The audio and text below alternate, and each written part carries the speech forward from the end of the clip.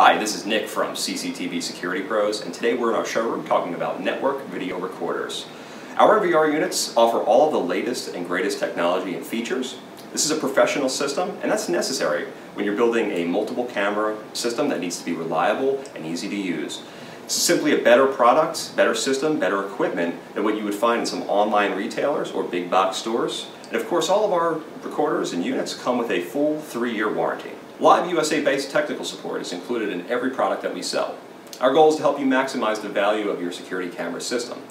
A lot of our customers like to view their camera systems remotely over the internet, so you can view your HD live video or play back that same video right from your recorder over the internet with no interruption at all and no monthly costs or fees to you. And of course you can watch this video on your smartphone, tablet, PC, or Mac.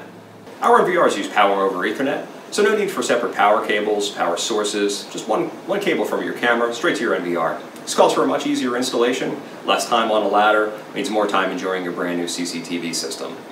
IP systems also mean more versatility when connecting cameras. As long as your camera is connected to a network, it can be viewed anywhere.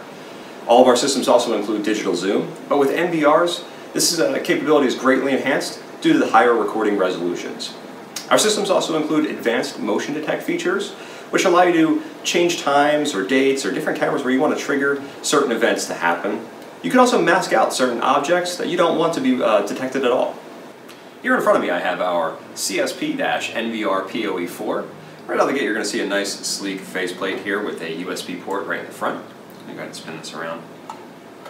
We also have a USB port right in the back here, so 2 USB ports total. And what those ports are used for is your USB mouse. This mouse can either be plugged into the front or the back. I'd recommend plugging this one in the back, which leaves the front USB port wide open for you.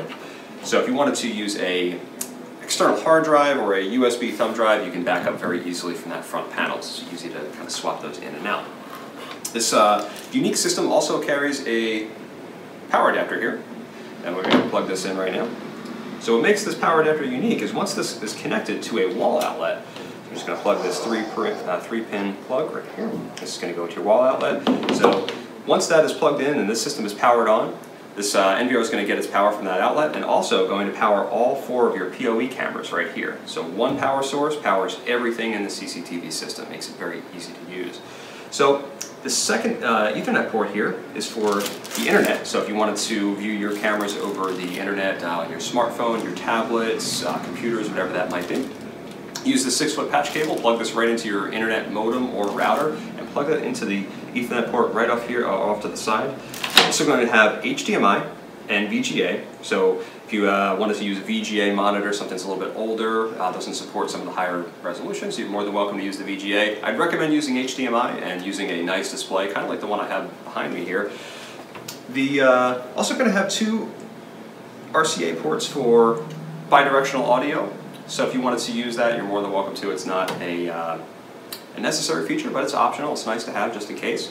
The recording resolutions on this, pretty cool. So this is a 4K ready model. So if you wanted to use 4K cameras, you could do that. Plug any of your single cameras into these PoE ports. It's going to do the power and video and up to 4K, like I said. So 4K at 7 frames per second.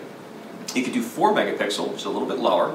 That could be 20 frames per second. And if you wanted to use 3 megapixel or 2 megapixel cameras, that would record at 30 frames per second. So 4K at 7 frames, 4 megapixel at 20 frames, and 2 and 3 megapixel at 30 frames per second. So I'd recommend this model for pretty much anybody that's looking to get into the basic IP system, easy to use, high definition, 4K. This is one of our flagship units, and I'd urge you to check it out.